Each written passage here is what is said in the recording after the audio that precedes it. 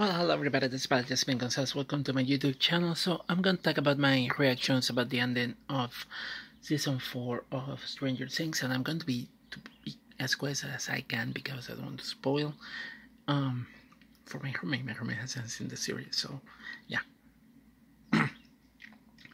So the ending was super amazing. I did enjoy the season better than Season 3.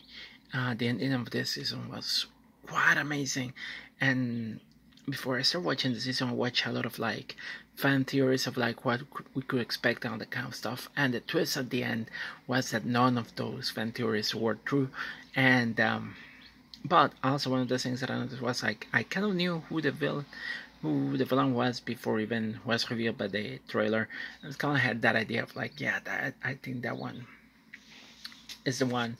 But what I didn't knew was that the fact that it was also related to one of the persons in the series, but it did make sense. It kind of like close the loop, close the gap, like because what's the purpose of introducing somebody new or a certain new element, but you're not going to use that into the series. But it was fantastic. It's like they give you a hint, and they actually was part of it, and it explains why that is happening. Of course, a lot of things that I like was the fact that they also used the Satanic Panic 2. I've been playing D&D for quite some time. The first game that I played was in early 90s and 1990, I think. And I even had a computer game called Dungeons and Dragons Pool of Radiance. And so seeing the Satanic Panic being used during the series was quite interesting for me, brought back some memories. Especially since I started playing Dungeons and Dragons, and then my friend stopped because supposedly it was satanic, and I was attending a Christian Evangelical high school, which made it very awkward to deal with that. So, but yeah, D&D being a thing is how they name the monster. They call it Vecna, but also the elements of like seeing the characters as we get more into the story of Eleven and how she got her power.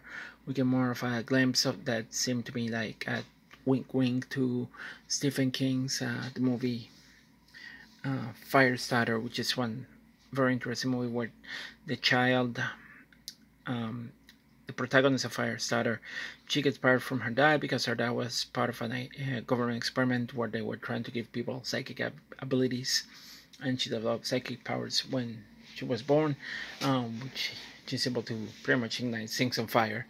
And then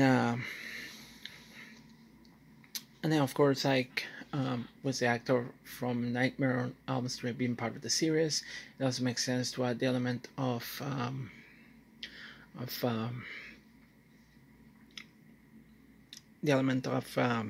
Vecna being able to control and kill people from the upside down dimension, even though he can also open portals and that kind of stuff. But he doesn't need to be outside to kill people. He can put people in a trance, which is almost similar to what Freddy Krueger used to do with people in Nightmare on Elm Street. So very interesting. Now the ending of like the mentor of Eleven, or the person who was trying to help her get the power, being get her powers, improving her powers, being able to show in the end that he was also the number one. That was quite interesting, but I kind of suspected when he mentioned, oh yeah, there was number one, but we don't talk about number one, and I'm like, that's interesting because we never hear number one until that point. So how does he know if they don't talk about number one? How did you end up knowing if you were just a worker? So that was relatively interesting. And in my opinion, it made perfect sense. And then of course 11 to destroy one or to get rid of one, just send it to this dimension that doesn't have a name. Now we call it the Upside Down because they call it the Upside Down, but just a dimension where apparently 11 banished, and that's how he became Vecna.